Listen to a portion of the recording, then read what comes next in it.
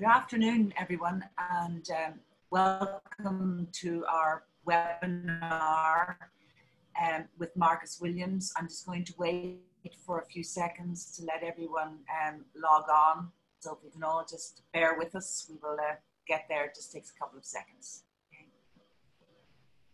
So our numbers are increasing gradually. So I think I'll start and introduce you today to Marcus. I'm delighted that Marcus is with us. His firm is called The Atlantic Link, and he has 25 years experience in getting Irish craft and design product successfully into the United States. He's going to give us an interactive piece this afternoon, so we'll all just bear with it and hope for stability on our connections. So today's topic is researching potential buyers for the US market. And with that, thank you very much for joining us today, Marcus. And everyone, if you have a question, please put it into type it into the Q&A, and we'll deal with all of them at the end. Thank you. Thanks very much, Emer. Good afternoon, everybody. Happy Friday. Hope you're all safe and well. I was asked by the Design Council a couple of weeks ago just to give you a talk on researching potential buyers for the US market. So I'm going to run you through, as Emer mentioned, I have been a Johnny salesman for the last 25 years, going back and forth to the States, and it's been very enjoyable. And I'm just going to walk you through that process. I suppose in current times, it's of a big advantage that we are stuck at home to some degree, and it gives us time to be able to do that research before markets open up again, which I hope will be sooner rather than later.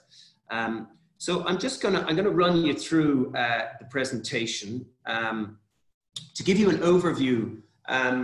You know, it's quite a process from the production of a piece in Ireland to the US consumer making a purchase. I've named that the circle of wholesale, and I may have met some of you at Showcase Ireland. I've done a presentation over the last 2 years highlighting that circle of wholesale. And I suppose what I want to do today is you know, zone in on step one of that, which is the research. Look, it's like everything, you know, the reward will come if you do that initial work. You need to quantify one's goals and the commitments you have. You know, there's no point in doing it or thinking, oh, I'm going to do it and not put your heart and soul. I mean, you know, you need a kind of a 3-year plan. And I suppose the first 3 to 6 months of that is doing this research and feeling comfortable about it. Is it rocket science? It certainly isn't. Is it sales time and research? Yes, it is. The research element is absolutely vital in moving forward. I suppose just to give you a very quick snapshot, your market is the mainstream gift and home accessories market. It's similar to Ireland, except it's much bigger and much more competitive. To give you an idea, in Ireland, there's kind of, you know, 15, 20 very good retailers that we would know off the tops of our heads that all of us, or the majority of you, probably sell to or would like to sell to. And I suppose in the States, depending on your sector, there's about 300 to 400 of those very good retailers. Some of those are multiples, which I'll come to, but a lot of them are strong independents or family-owned business who might have only 1 door, or they might have 6 or 8 doors. So I'm going to run you through those. I suppose, you know, the key to move forward on the research is customer face time and cultivating those relationships. That takes a long time. You know, I moved to the States in 1998 and started this process, and it constantly evolves. But you make great relationships, and it's a great way of doing business. Actually, a very warm industry. It does take travel time. but there is great adventure and great experience in that process. So just to bring you to the obvious one is where do you start? You know, you're at your desk in Ireland. What happens next? What do you do? I always say to people, buy a wall map of America. A laminated copy, they're very easily accessible. They're kind of €20. Just buy a big map of the States. And it's a start because it gives you a great geographical perspective. The US is broken down obviously into 50 states, but it's also broken down into geographical territories that are named for commercial reasons. So for example, you have the Northeast, which is kind of, you know, Boston and the 6 states surrounding that, some of which you'll know, like Massachusetts, Connecticut, Rhode Island. You then have the Mid-Atlantic. You have territories like the Southeast, which is all those ones around Atlanta. I've always liked the one TOLA, which is Texas, Oklahoma, Louisiana, and Arkansas. So you've got all these territories around the states. My suggestion would be to you know, don't go down the route of trying to you know, get every store and research every store across the country. Is maybe pick 2 to 3 territories to begin with. And the obvious ones there are probably the Northeast, the Mid-Atlantic, and the Southeast.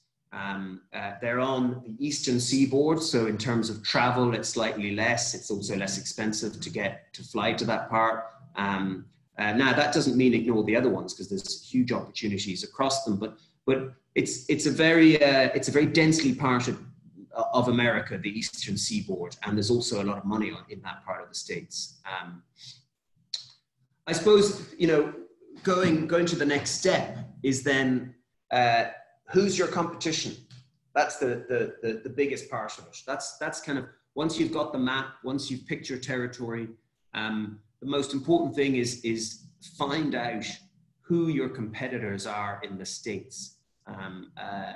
You know, whether you're making candles or tabletop or textiles, you go to their site. And what I'd love to do is I'd love to walk you through that process, because that builds an independent customer list for you. So I'm just going to switch screens here, and what I'm going to do is I'm going to take a tabletop company I know called Juliska. Juliska is a very well-known company in our industry in the States, and they sell tabletops. So they do ceramics, they do glass, they do lighting, they do jewelry, they do linens. A very successful company in our sector in the US. So I'm just going to take that as the example. Now, obviously, you might be selling textiles, as I say. You could be selling jewelry, you could be selling cards, anything. But if you take your specific sector, like I say with Juliska, you know, it's quite brilliant how you can find out everything about that company. So you see here, I'm flicking through it. It's really well presented. They've got, you know, great updates. But for me, the most important thing on that site, and also a nice little video there, is if you scroll down to the bottom of most of these homepages, you'll find in this area here, you'll find a retailer near you. Sometimes they call that store locator. So what you do is you click on there. And again, the majority of major companies in the States have got this data. So I did this earlier today. And basically what you do is you can put in a zip code. So if you put in like 10010, okay, and you press search, that's a zip code around New York. It will give you all of their stores in that location, okay? So what you do then is, look, they're all right here. They've got the addresses. It's got independent stores like Little House Shop, Imperial China, Hoagland's of Greenwich. It's also got multiples, which I'll come to in a minute. So look at all of these guys. So this is right here. That's 12, 16, that's 20 stores close to the New York area, within a kind of hour or two drive. So what I do then is, you know, and I'm going to just flip back to sorry, just excuse me, I'm going to flip back to my presentation, is what you do is, you know, you build your customer target list there, and you can attain a huge amount of information from that in a very short space of time. So let's take an example, okay? Let's take an example of the Little House Shop, okay? So you go back to Google and you go to the Little House Shop in Wayne, Pennsylvania, okay? So this is their website, really nice independent store. I actually sell to them at the moment, a couple of the lines that I represent, okay? It's not a particularly comprehensive site. They do sell online, but they've got some lovely internal photos. I don't remember the name of that doggy, but look, there you go. There's Juliska, which is one of the lines I was just discussing. So let's go down to China and dinnerware. And right there, they've got all the competitors. So you've got all these different competitors across the board. So that gives you a very good idea, okay, of what's selling in that store, okay? Additionally, what you can do is you go back to the Google search and you press images. And suddenly you're beginning to build a picture of what this store is like. It's a super nice store, actually. It's in a very wealthy area outside Philadelphia called Wayne, Pennsylvania. You're getting an idea of the front of the store. The merchandising is really well done. Actually, this is some of the staff members. This is the owner, actually, this lady here, Nicole. So it's you know, you're getting a good sense of that store. You're also getting there, you know, as I say, you're getting a very good idea of other products that they're selling in the store that could be your competitor as well. So you're really getting an in-depth knowledge of that store and who's in there. And then you can also, you know, do a little bit more research and go into the idea of you know, how much is some of those other lines that they're selling, like berry and thread. You know, what are the price points? So, you know, it's $40 for a pasta bowl. So it's high end. You know, they do a broad spectrum of product in that store, but it is quite a high end. So that gives you, I think that gives you a very good idea, and you can do that across the board. I'm just going to go back to the Juliska site and show you. Just go back, and you know, we can pick another one. I mean, there's some really, they've actually, Juliska have got a very good store network in the US. So put back in that zip code and do a search. You know, another one I sell to is, I saw their Gracious Home, which is on the Upper East Side in New York. Really beautiful store, very strong online. Hold on, graciousHome.com. So for example, and I hope you can all still see my screen.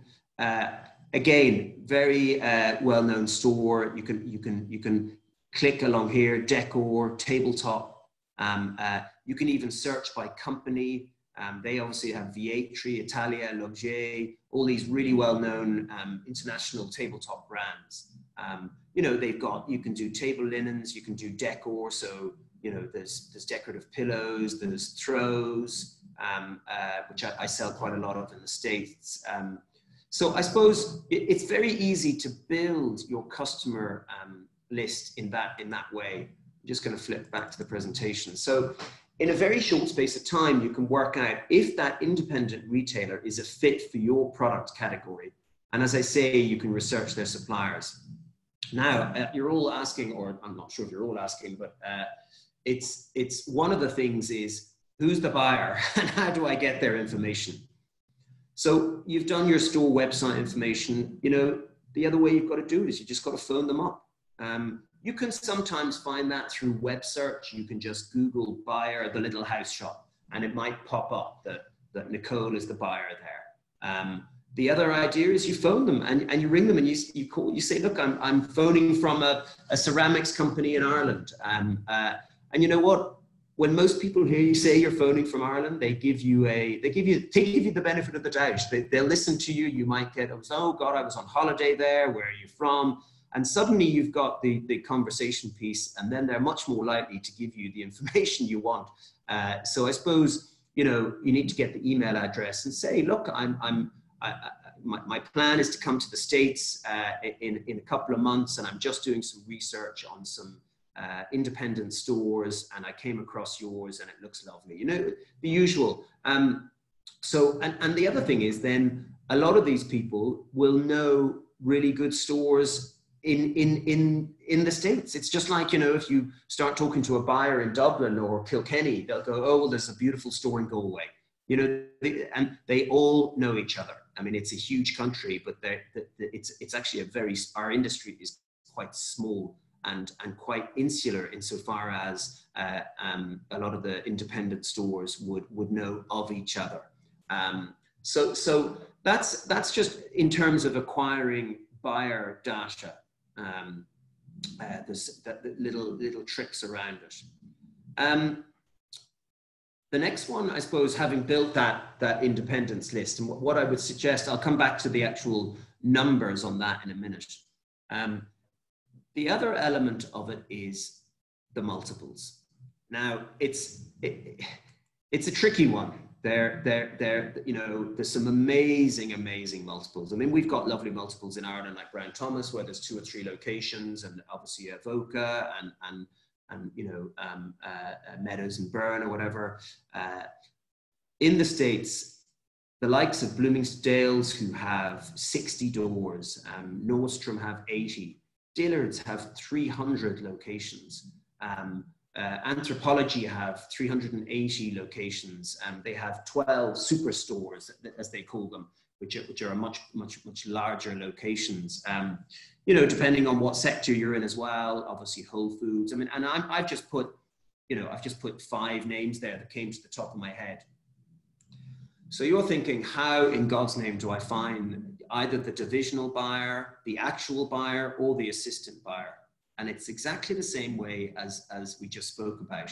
So again, I'm gonna switch to the other screen, and if you put in something like Bloomingdale's, okay. So I'm gonna pick again. I'm gonna take that model of you know, and there we go. I'm not shipping to Ireland. If you take that model of, you know, this is all the various areas. So if you take home, okay.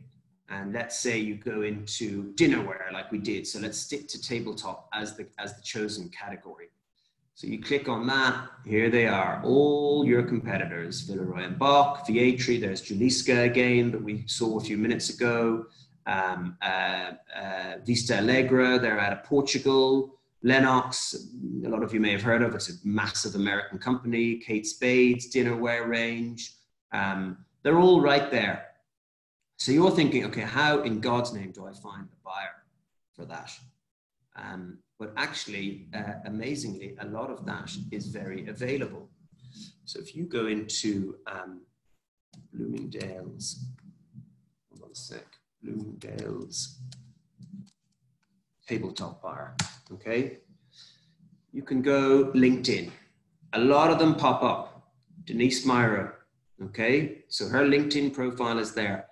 Okay, and there's a few others down there from other multiples you'll see. So interestingly, you click into her profile and it should pull up now. I did this the other day. It gives you, you know, obviously in LinkedIn, it gives you everybody's career. So Denise has been there for a long time. So it might not necessarily be the actual tabletop buyer, but she's certainly going to know who it is. And again, you can navigate this by finding out more by putting it in. You know, you could put crystal buyer, or you could put dinnerware buyer. There's different options of putting it in. But you see here, okay, that her name, Denise Meyer. So you're like, well, hold on, how do I get her email? And interestingly, I love this little tip. You put in Bloomingdale's. Excuse me, never good at the typing, email format, okay? And amazingly, good old Google it gives you the Bloomingdale's email format, okay? So then you go, sorry, I'll just go, excuse me, hold on a sec. This one's the best one. I clicked on this the other day. So this gives you the format of how their buyers is shown. So for example, it's jane.doe@bloomingdales.com. So if you go back and you put denise.myro@bloomingdales.com, you've got the buyer and you've got their email, okay? It's the same, it's very much the same with Nordstrom. I'll do another location for you, nordstrom.com, okay? So you go to Nordstrom, you go back in brands, or we can go to home and gifts, go back into tabletop. And again, let's do drinkware and glassware. It's tabletop and kitchen.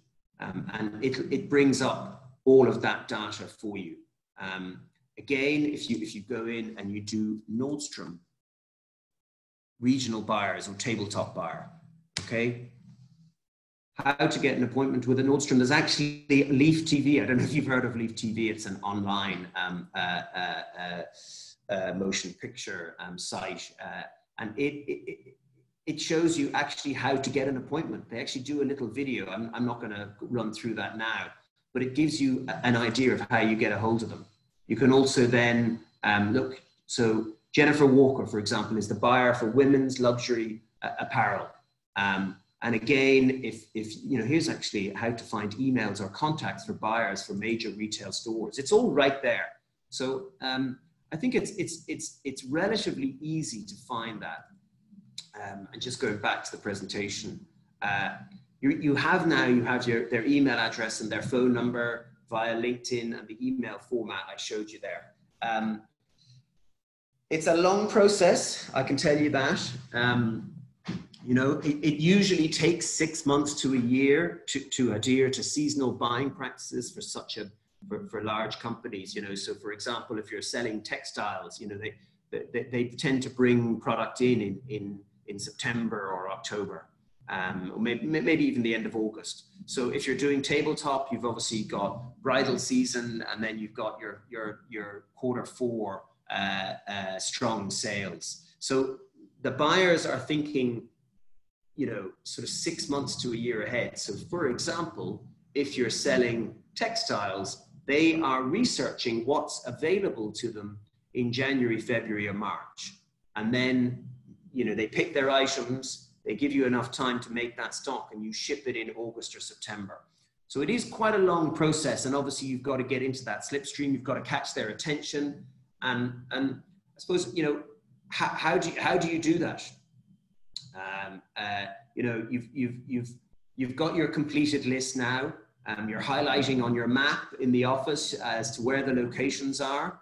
You've got your 20 to 40 potential independents, for example, in New England. Now, obviously, that can vary.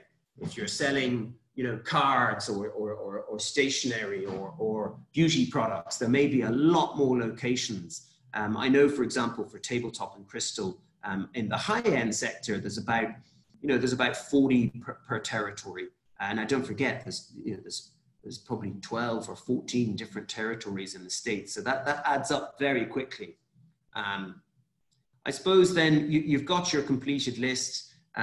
You're trying to catch the attention of the big guys and the multiples. And I suppose that process is, you know, and I'm going to speak about that next week on Wednesday at 3 o'clock, is how you catch the attention of these buyers, particularly the big guys, and not overload them, and how you have your digital formats, your presentation via paper, your succinct US dollar pricing, your online digital footprint. You know, and once you've caught the attention of that buyer via email, then you could potentially have a Zoom meeting, or when things lift, you can start traveling back to the States. You know, interestingly, I started to sell to a chain of stores out of Seattle about 4 years ago. I didn't meet the buyers. for another 2 years after that.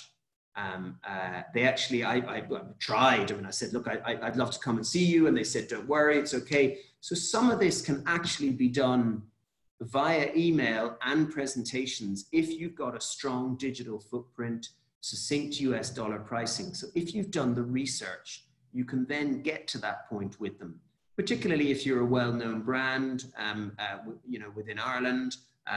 You'd be surprised. I mean, years ago, you had to do the trade shows. And I can come to that next week. I think it's important to do some trade shows. But now these buyers can find out so much about your company in the space of 10 or 15 minutes. So I think it's really important that you have that footprint laid out, because that gives them a comfort zone.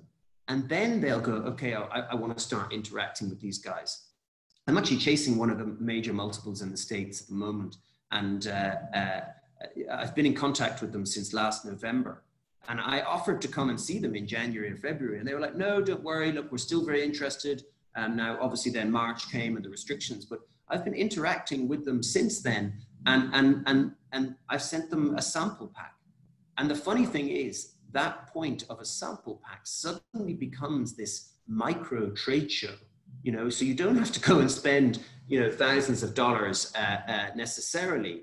And I know that's all changing and evolving as to, our travel habits and as to how that's going to pan out, nobody knows. But I suppose it's very important to have that course of events, and I'll speak more about that next week. So look, I suppose that's half an hour. I feel maybe I rushed through some of it, but I'd love to field any questions you have. I know Emer and Mary said, look, half an hour is probably enough to talk about. But I think that the two things that I would love to come away with it is to build that multiples list and to build that independence list. And that's how you start. And then start reaching out to them. And you know what? It's funny. The American buyers, they really, really want something new and different. And we have that out of Ireland. Ireland is now regarded as a design center. There's some very, very strong mainstream product coming out of this country. And I suppose they are aware of that. And they know that it's easy shipping, the logistics is easy. So, I always say to people, you're kind of, oh my God, how will I catch the attention of the buyer? These guys are looking for really, really well prepared and really, really well made product with a great story, because that's what they need. So look, thanks for listening. Very happy to field a few questions and go from there. Marcus, thank you very much. That was a whistle stop and very informative introduction to everyone. As we all know, it's a huge market, but you've made it very clear and more accessible than maybe a lot of us would have thought. You mentioned in your dialogue that trade fairs could become part of the mix. Have you any ideal equation of how many trade fairs versus the digital interaction to start off with? I mean, I don't want to pin you to an exact, but could you give us some indication? Yeah, absolutely. I mean, when I started selling in the States, there was all these regional shows, and you used to, in January and July, you would trips around from New York to Atlanta to Dallas to Los Angeles and Seattle and Chicago, and they had all these trade shows. Now that's been very consolidated into the New York Gift Show, the Atlanta Gift Show, and there's actually a new one in Vegas. I would pick one, definitely. And there's a couple of small offshoots of those as well. I've done the New York show for 20 years, and it's a really good show. It's relatively easy to get to. It's on the Eastern Seaboard. So I suppose, I would pick one. And my primary one would be the New York show. There is an offshoot of that, which is actually a competitor called Shop Object, which was set up last 2 years ago. which is making very good traction. I've heard really good things about it. Unfortunately, I haven't walked it because it's always on at the same time as the New York show, so I never have the opportunity to go across Manhattan. It's on the east side of Manhattan as opposed to in the Javits Center. But yeah, I suppose either New York or Atlanta. But I think New York is probably the stronger one, and nearly all the big guys go to New York. So that would be my lead indicator there for our sector. Okay, and my colleague Nicola would be working with you with regard to that market. So if anybody has any in-depth questions, they can refer to both yourself and Nicola. I have a volume question. Does volume matter? In what context? By volume, production volume. Is it? Yes, it's a big thing. It's you know, you've got to be lined up to have stock. Now, look, you can go and do the New York show, or you can go and do a sales trip in January or February. American buyers understand that you need time to make that product. You know, a lot of the buyers at that time of year are looking for either spring or fall ship dates. So it gives you an idea and a lead time to make that stock. You know, you need to line the ducks up well for that. And I suppose, look, volume is anything. If you're with the big guys with the big multiples, if you want to approach them, you obviously do need to have serious capacity in terms of production. And look, you know, there's a lot of work with those guys. There's a lot of logistics. They force back a lot of the responsibility of you know, it's called EDI, the electronic data system, which again, I can help with. I've had experience of that. The other option is there's some really tidy kind of 8, 10, 12 door location stores around the States. You know, it's not all the kind of big, huge, you know, 80, 120, 300 locations. I mean, Macy's have 1,100 doors. I actually don't sell to them, but, you know, there's some really nice stores around that have 10 or 12 locations, and those ones are quite easy to deal with. You know, there's a beautiful, I deal with a really nice interiors, tabletop and bedding company out of Washington, DC called the Kellogg Company. And they have 5 locations, really easy going buyer. She's super shrewd, but you know, there's those options as well. If you're worried about production and volume, you know, start with those, with the independents and with those type of locations. And then you'll get a comfort zone to approach the bigger guys after that. Okay, thank you very much. It was just, as I was asking you about volume there, and you were saying that there is a pathway for niche, a question actually popped in about it. So I think you've answered the process for niche, limited line, with their short production lines. So that's wonderful. Thank you very much. I've got a question in here about the cost of taking a stand at one of these fairs. It's a great question. Oh my God, it's not cheap.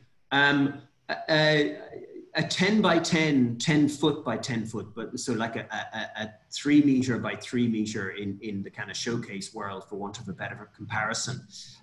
In the New York show, I get a hard wall booth, so they build the frame for you. You can just rent the space, like the actual footprint, but then you've got to build the stand. So I get the hard wall. They're about 7,000 US for that space for the show, and that's not including your shipping, your drayage, which is obviously getting it from your arrival location in the States to your stand. And there's various ways around that I can help out with, but you're talking 7,000 for that space, and that's before flights and whatever. So I know the Vegas location is a little bit less expensive. I think it's around 5. So you want to have done your research for that, and you know, look, it can be expensive. It tends to work out by the time you've shipped your product over. Tends to work out at about $10,000. US to do a show between flights, product shipping, hotels.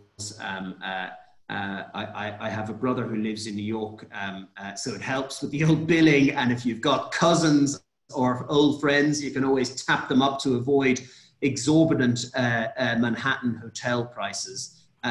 So look, it's expensive, but the rewards can be very good.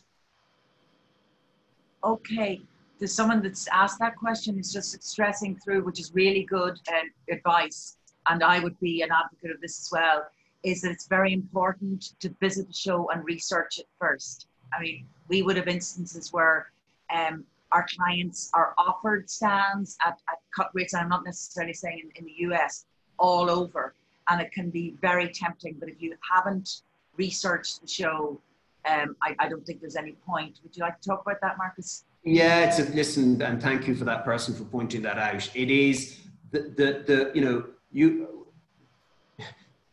doing a sales trip and then going to the New York show afterwards is a really good idea, and walking that show, seeing where you would like that stand or your own stand. You know yourself, you get a great perspective as to the high traffic area during the show. You know, you then, when they send you the PDF of the map, you're not lost. You know, you've got a much better idea. So 100%, and it's a lot less expensive to walk that show than exhibit at it and do the research. So no, it's a really, really good idea.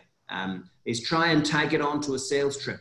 Actually, this February, I didn't do the New York show, and I went the week before, and I contacted a lot of customers, and I said, listen, I'm coming over the week before. And then I just walked the show the day before I came back to Ireland, and just to see what was going on. So it's stores are happy to see you before a show as well. So no, good call, absolutely, and I would highly advise it. We're getting a lot of thank yous, which is really nice. People are finding it really informative and very clear and good information. And I have a person here who had attended a Meet the US Buyer event last autumn, and it was organized by Cork Leo. They learned a lot about landing prices, etc. Would you suggest speaking initially with independents who sell mainly Irish products and risk being mixed in with the shamrocks, etc., or avoid these shops altogether? So I think that's someone asking, should they look at the mom and pop shops initially and then move Is that within the ethnic Irish stores? Well, what this person is saying is, okay, they went to the Meet the US Buyer last autumn. It was very informative. They learned a lot about landing prices. Would you suggest speaking initially with the independents who sell mainly Irish products and risk being mixed in with shamrocks, etc., or avoid these shops altogether? No, my answer to that is absolutely sell. Some of those Irish stores in the States are really, really good retailers. I mean, they've got very successful businesses. I would, and again, there is a show that services that, which probably a lot of you know, which is in Secaucus, which is organized by a couple of manufacturers. It's for the last, I don't know, 25, 30 years. I don't know how long the guys have been at it. But no, some of those stores, I mean, I sell to about 120 independent mainstream US stores. I sell to about 15 of the ethnic Irish stores. And they're really good retailers. So look, it boils down to, is it a product mix that you like within their store? It's just go and do the research, just like we did with the little house shop. See what they're selling in their store, see the images within their store, and then you can pick and choose. You will run across a situation where there might be an ethnic Irish store in the same town as the mainstream gift store. So there could be an exclusivity issue there, unlikely, and a good thing to worry about if you can sell to both of them. But no, the interesting thing is, and a lot of those stores would go to Showcase Ireland, go to Showcase in January, and I would, you know, people have used that as a launch pad in the past. Because it's relatively inexpensive to service those ethnic stores in the States and the good ones, it can bring in revenue that can subsidize, you know, your shows to do the New York Gift Show, or subsidize a sales trip. You know, and again, that's something I can get into more detail about next week, next Wednesday. You know, I walk everybody through that, you know, from leaving Ireland to coming back to Ireland, either on a sales trip or on a trade show. So in answer to your question, sell to them, absolutely, because there's some really good Irish stores out there. Okay, Marcus, what, as a rule of thumb, what level of sales would a craft business expect to attain as success? You know, what would be considered a successful figure for sales at a show? At a trade show or yes, at a trade show? It's a good question. I suppose, you know, it costs $10,000. I always look to have revenue of 25,000, 20, 25,000, anything above that is great. You know, it's tough if you go the whole way to the States, exhibit, you know, the costing of 10,000. Now, just to point out, the current US Advantage program, which I'm helping some companies with, you get a very strong subsidy from the Design Council. So just keep that in the back of your mind, the makers, that there's very, very advantageous subsidies which help out on that costing on a 50-50 basis. But you need to speak to Nicola and Emer about that more. But I suppose, you know, you've gone to the States, you spent all that time and energy. You know, I've come out of shows with you know, $12,000 or $15,000 worth of sales, but then there's the follow-up. You know, I've met Bloomingdale's buyers at those shows. I've met actually the Kellogg company. I met them at the New York Gift Show. The Gracious Home buyers are always there. So you know, you don't always get an order from those guys. You know, it's a bit like meeting the Brown Thomas buyers or the Evoca buyers. They don't write the orders on the stand at the show. They, you know, you've got to go back to them afterwards. And so it's quite difficult to quantify that.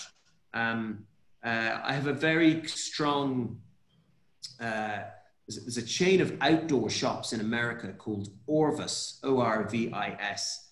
And Orvis have got 71 locations and a very strong online business. And I met them at the New York Gift Show. You know, I'd never have come across them otherwise. So it's, in terms of actual writing at the show, I would always hope to write 20, 25 grand. Anything less, you want some pretty good leads to justify it. But you've also got to have staying power. You can't go once, be disappointed. You've got to go 2, 3, or 4 times. And you've got to talk to your neighbors at the show. You've got to get leads from them. You've got to, I know one of the makers recently went to the New York show and didn't have a great writing show, but oh my God, the leads, and you've got to sell to this store. This is the buyer's name. This is the buyer's email. You know, you've got to absorb all that data because it's you know, it's around you. It's just showcase on a bigger scale, you know? Okay, and the rule of thumb would be the same. I mean, I would be saying to people, say with something like Showcase, that they really need to be there 3 years to get traction. Absolutely. I mean, there's no question. Those big buyers, you know, the independent will buy from you and they'll spend, I don't know, 1,500, 3 grand on an opening order, maybe a bit less, maybe a bit more. And then, you know, you go back and you do a few more shows and, you know, the majors, the big buyers, they walk those aisles and they'll remember. I mean, you think about the buyers in Ireland who go up and down the aisles at Showcase. They see the new guys, and then they see them again, and then they're like, you know what? These guys have been around for a while. This is, you know, it's a comfort factor. You know, it's like the restaurant that's been open for a couple of years, and there's always a queue outside.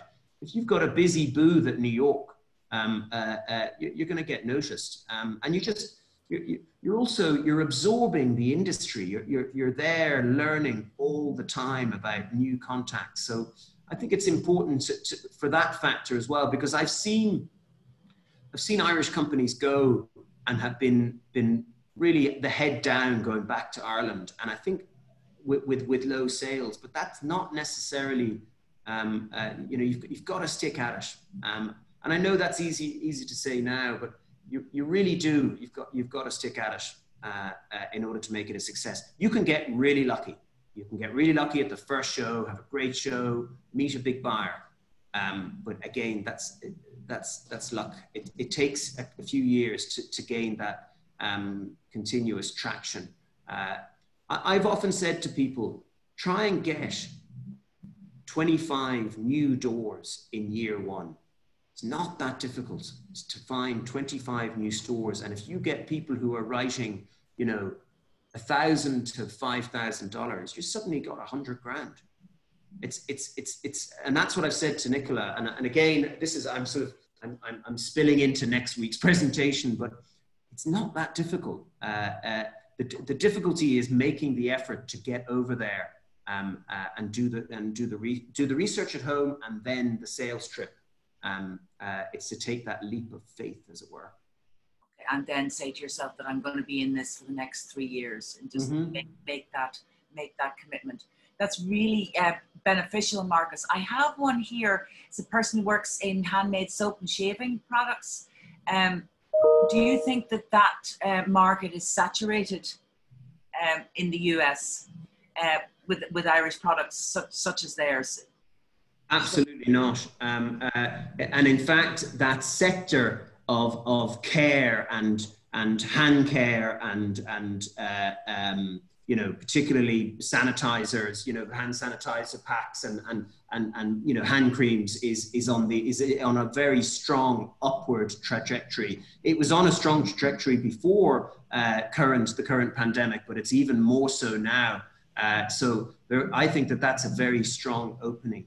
And it's certainly a product.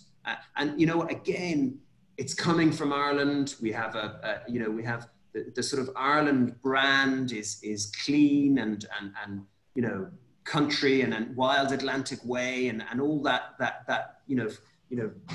fresh living and I think on the contrary, I think there's very strong opportunity in that sector.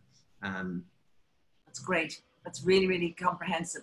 Listen, would you be happy enough, say if anyone had a question following on from today that can be answered next week, that they would email them into us, and if I fed them with Mary, fed them on to you, would that be useful?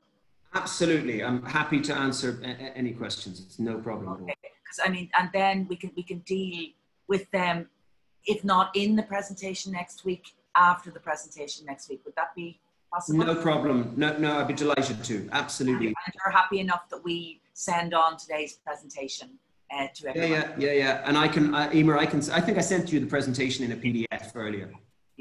So thank you so much. We're really appreciative that you've made Friday afternoon so upbeat. And it's Friday.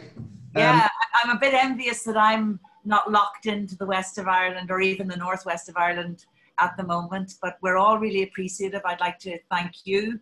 I'd like to thank Mary Dunn for her support and management today, and all of our audience. So thank you very much, Marcus, and we'll see you next week. Thank you. All right, all the best. Have a good weekend. Bye-bye. Bye-bye.